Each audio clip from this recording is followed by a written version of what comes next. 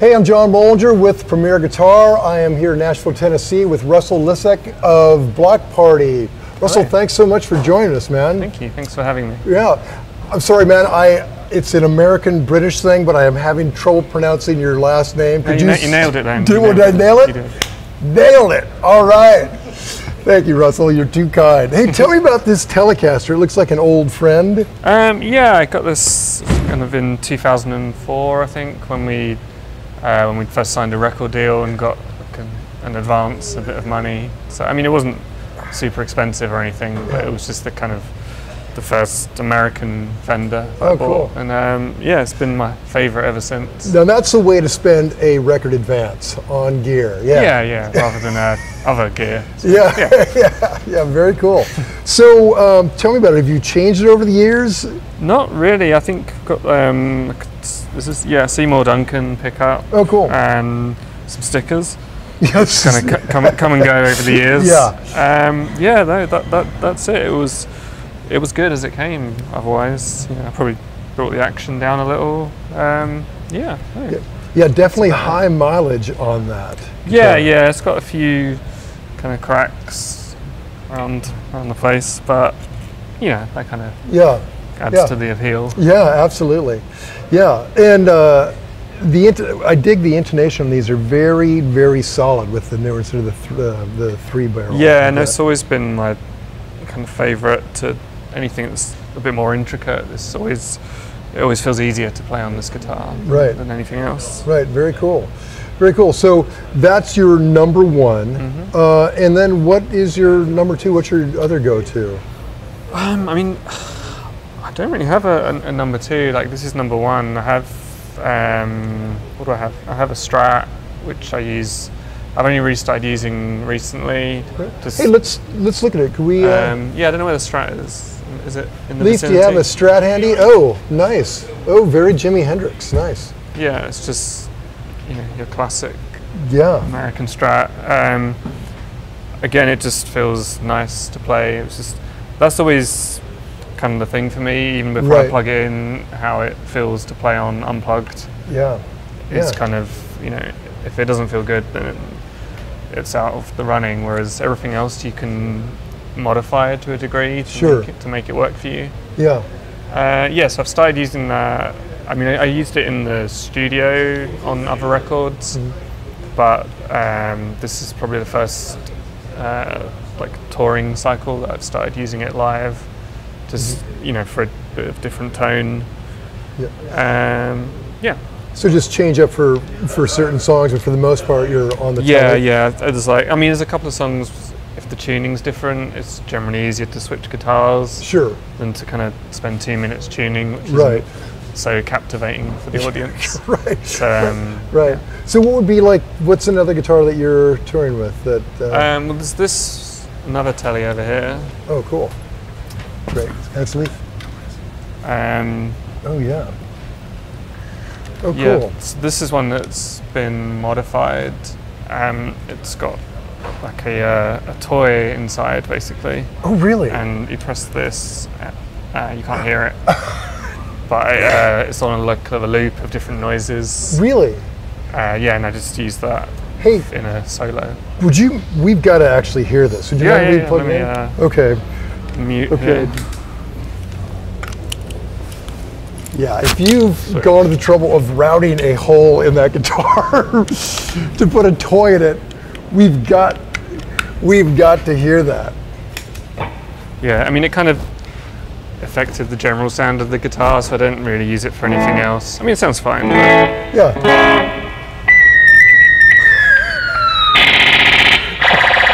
And then doing that through loops and pedals and stuff is kind of... That is great. So so just the toys in there and the pickups pick it up? Yeah, it's under this section.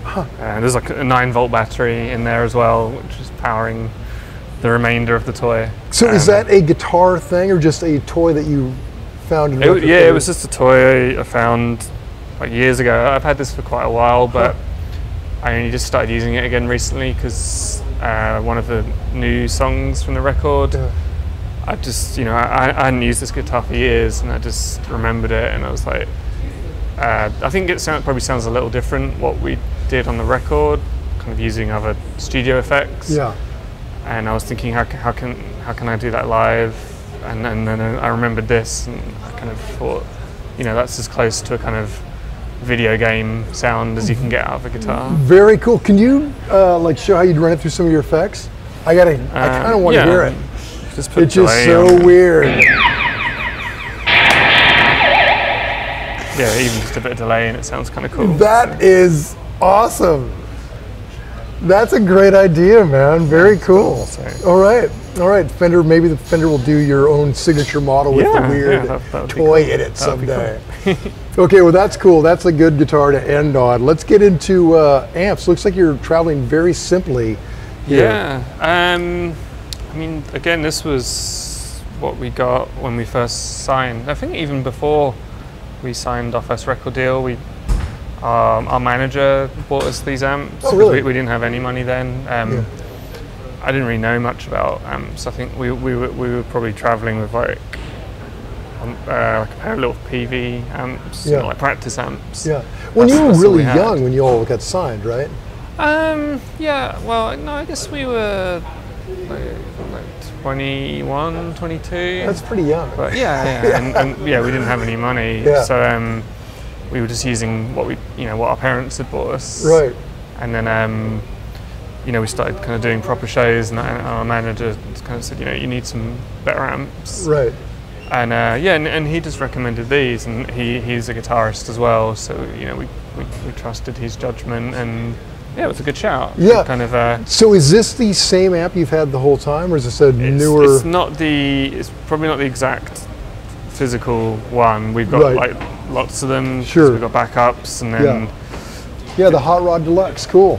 These probably live here in America, and then we have more back in the UK.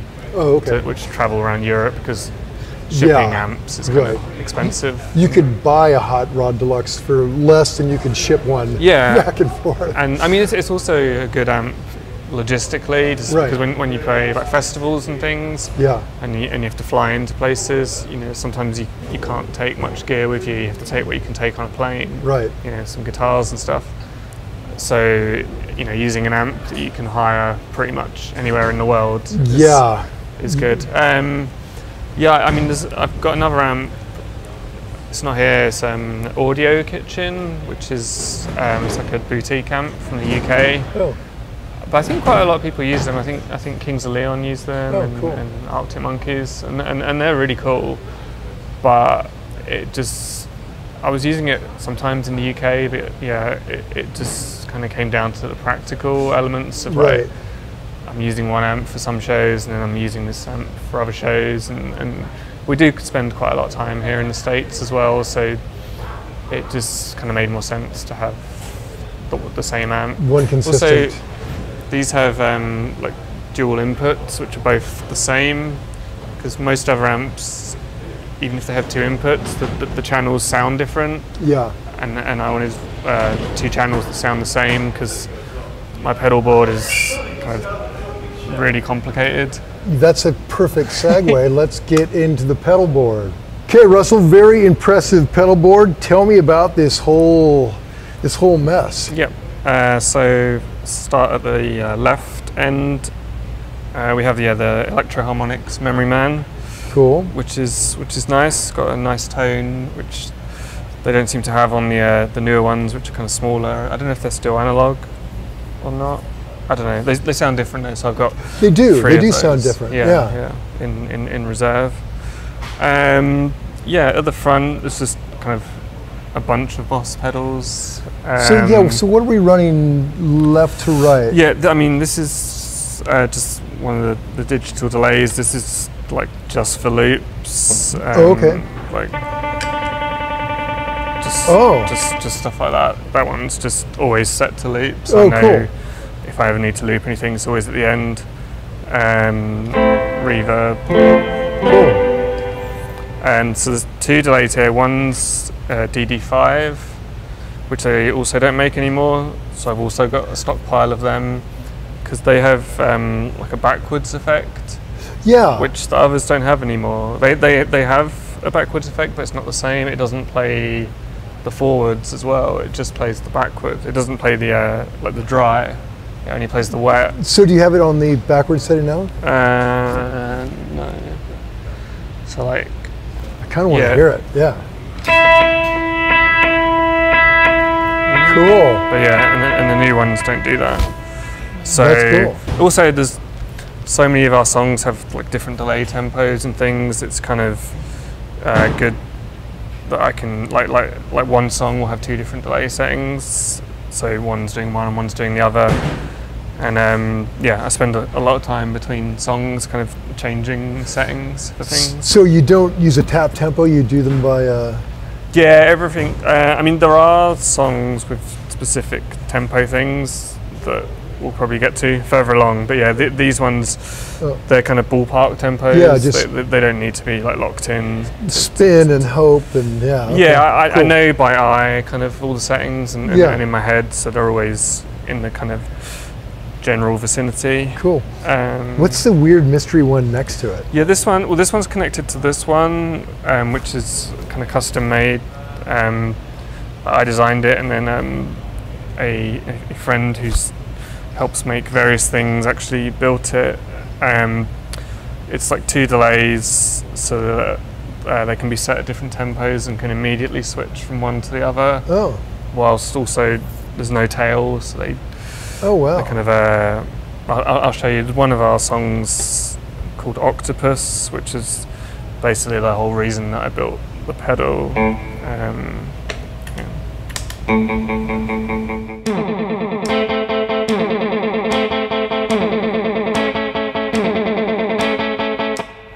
Yeah, it's just like that. That is great. And then yeah, so that's just there because it's easier for me to press like every beat rather than stand on one foot trying to press that, which causes my calf to collapse. That's great. Very video game-ish. Yeah, I think video games are probably very influential to me. Huge influence on your work. That's great, man. That's great. Yeah, wah pedal. This is just because this wah you have to like push in to turn it on and off. Yeah. Which is kind of annoying. I always found, so that's just like to turn it on and off. Oh, okay. Cool. Oh, cool. Cool, okay. Yeah, a couple of pitch shifters here, which again kind of have various settings that get fiddled with during songs, but there's quite a few songs that have like use them both. So like one will be going up. Cool. And I've got a whammy pedal as well, but I prefer these. And everyone loves the whammy pedal, and it is cool, and it sounds very distinctive. But I prefer the glide on this. It's so smooth, it's digital, and I just prefer that. And cool. Yeah, it sounds great. A lot of use of it. This is like a replica of a Roland B-bar distortion pedal, which is from the 80s. Yeah, they're really hard to come by. They're really expensive. I've got the real one, which I used in the studio, but I don't want to bring it on tour because I've only got one. Sure. And it's expensive, and I don't want it to get broken or whatever. But a friend built a duplicate for. He got the blueprints somehow on the internet and like replicated it, and it sounds 95% the same, really? which that's great. Which is awesome. So, very cool. Yeah, just love a distortion. This isn't usually here; it's just there for messing around at the moment. Okay. Volume pedal. Well, and that's where you come into the rig right there, right? Yeah. Okay. Yeah, so that's technically the start, even though it's physically in the middle. Mm-hmm. Yeah, Electro-Harmonix POG, which we've been using a lot on this record. It's got a really distinctive sound. Oh yeah, they're great. I've really got into the kind of the filter element of it.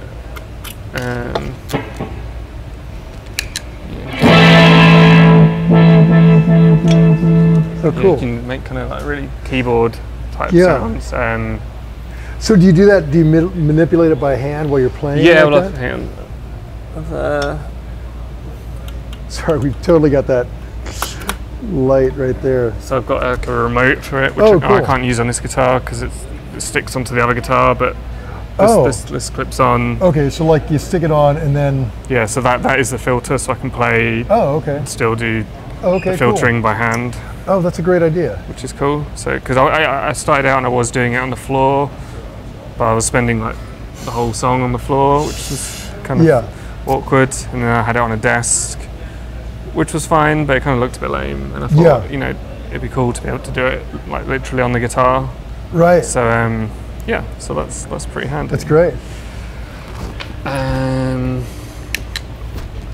Yeah, there's Eventide here, which is a really kind of synthy sounding pedal. I mean, it does loads of different stuff. I've only got a couple of things kind of stored on it at the moment. Good weird. Like,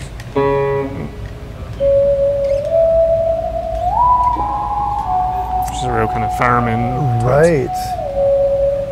Very Star Trek, yeah. So yeah, I mean, I like, you know, being able to make sounds which you wouldn't traditionally associate with guitar. That's, you know, I find that interesting. Yeah, that's great.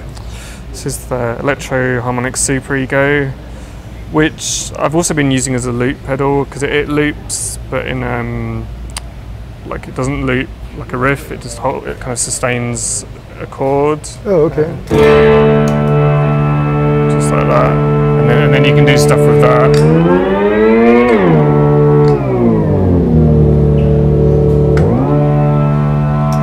That's very cool. Kind of, there's lots of potential with that, and you can play over it as well. So. Yeah. Okay. Cool. The slicer here, which is like a tremolo basically, but I've got it connected to the MIDI, so it's synced up with Louise on the drums. Oh, cool. Yeah, so we can kind of then we can have some perfectly kind of pulsing things that are in time. I always wondered. Like How Soon Is Now by the Smiths. I always wondered how they actually played that live, right? Like in the 80s, because it's so based around that tremolo sound. I don't know, maybe the drummer just listened to the guitar and played along to the guitar. But yeah, I was always curious about that. So, but yeah, this kind of like with some of the delays, you can get away with them being a little bit out. But when there's really kind of specific locked-in things, this is kind of cool for that. And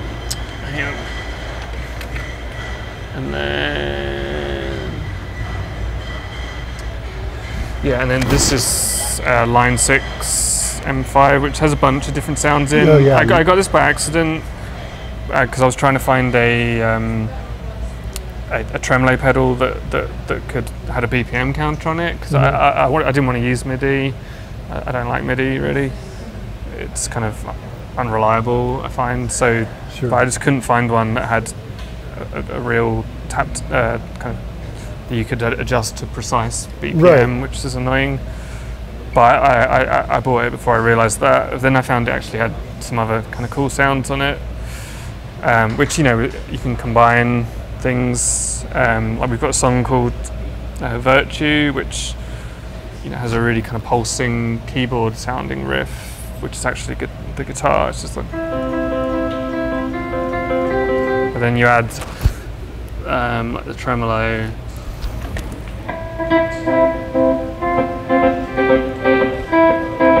and then you add that. Oh yeah. You know, and it makes something really simple sound really big and dramatic. That's so cool. You know, and when you explain it, it's not all that complex. It's not. The complex part really is kind of like the routing of everything. So up here we've got all these kind of channel selectors which are linked into different pedals and put them onto different channels, kind of like mid-song or for each setup. That's really complicated, confusing. Like I don't know if you can see the back of it, but there's a lot of leads going in there, and the diagram of the routing is, I don't really fully understand it. Like I knew what I wanted, and our friend back in the UK and Leaf, our guitar tech, kind of between the three of us managed to all get it working. But that's great. I don't know if anyone truly understands it, but I know how to play all the songs with it. So yeah, yeah, and that's kind of the gist of it. Wow. I don't want it to get any bigger. Right? Yeah, that is. I've actually taken big. some things off. Actually, last time around there was some other things, and I got rid of things to put other things on rather than just keep piling things on top. Which I think is a good way to go, because Yeah. some people just keep like building and they quit using things that they have on there. Yeah, no, everything on here gets used. Yeah. Every single thing gets used. How cool. So yeah. Well, man, thanks for taking us through this. Congratulations, and enjoy your never-ending tour. yeah, thank you.